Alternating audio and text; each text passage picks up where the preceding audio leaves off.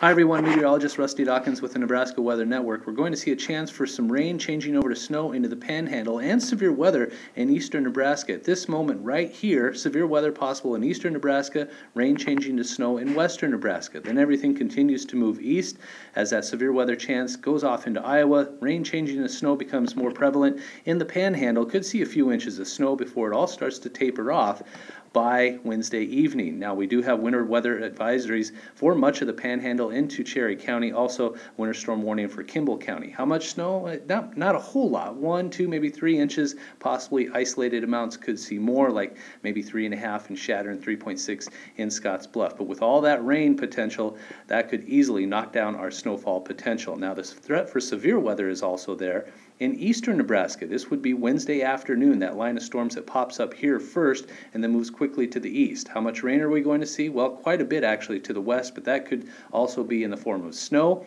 and then isolated higher amounts in other areas, but the chance for precipitation in the form of severe weather will happen early Wednesday afternoon into possibly the evening hours as this all moves to the east.